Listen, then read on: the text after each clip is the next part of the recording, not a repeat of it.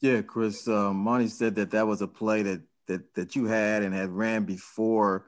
Just curious, how often has it been that effective where you get a game-winning three out of it?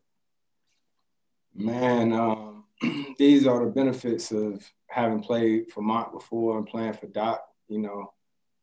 Execution was one of the main staples. Playing for Mont, it was like that. Playing for Doc, it was like that. So that's a play that we used to run for JJ Redick a lot of times. Me and Mont after the game was talking about another like variation of that play, but it's just growth for our team. We always talk about the importance of execution, right? Executing and understanding that the game is never over.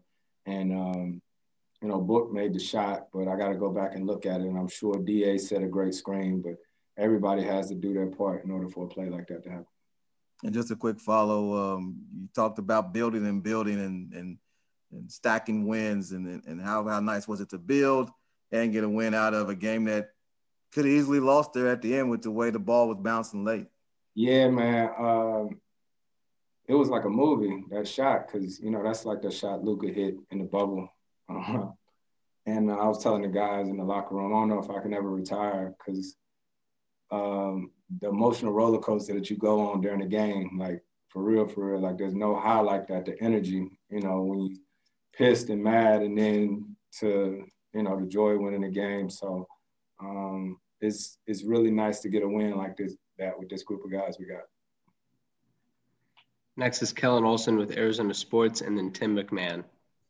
Hey, Chris, how would you assess the team's defensive performance over the course of the game? Man, thank goodness Book made that shot because I'm going to be all over film for all the box outs. Finney Smith stayed crashing the boards. And, I don't know how many second chance points they had, but it was a lot. Tim Hardaway Jr. hit a three while we was up 2 towards the end. So that's stuff that we still got to clean up. Winning a game, we'll try to cover that stuff up. But I know I got to be better on the defensive end. Next is Tim McMahon with ESPN, followed by Brendan Clean. Chris, that's Book coming off the screen. How much confidence do you have when you're delivering that pass that he can knock that down? All the confidence in the world. Man, we play shooting games every day.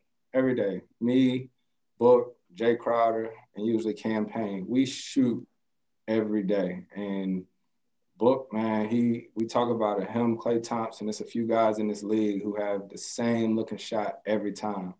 And when I, spinned and knew Book was coming there, if you just look, like I could see him and his eyes were huge. You knew he wanted the ball, and it's a big time shot.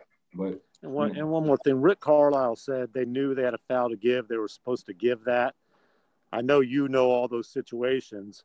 Is there something you're able to do there to not allow them to get that foul?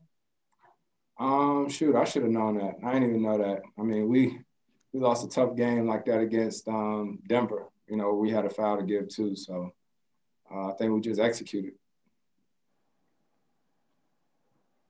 Final 2 questions are going to be Brendan Clean with Forbes and then Landon Buford.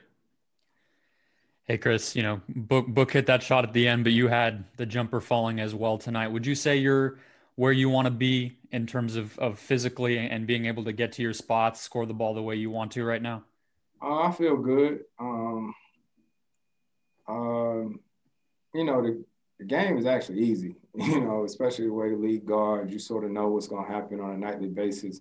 I think me and DA are getting in a better place of understanding the angles of the screens and understanding, where to get to and whatnot. I mean, it's nice to make more shots than you miss, and I think that'll continue. But I mean, off nights happen. Hopefully, less than other ones. Final question is going to be Landon Buford with Forbes.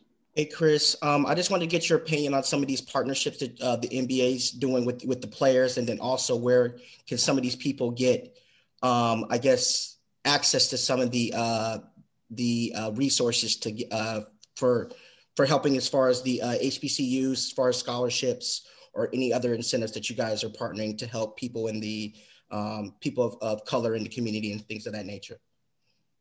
Talking about the NBA? NBA, yes. And then I can speak for me personally. Okay. I've been trying to do a lot of things for HBCUs, for kids, of color, as far as financial literacy and all these different things. And we announced today that our show with the Undefeated and ESPN Plus, Why Not Us, following North Carolina Central and LaVelle Moton, starts on February 12th. So I'm really excited about that. Just talking about the importance of HBCUs and, why, they're a cornerstone of Black history. Thanks for watching ESPN on YouTube. For live streaming sports and premium content, subscribe to ESPN Plus.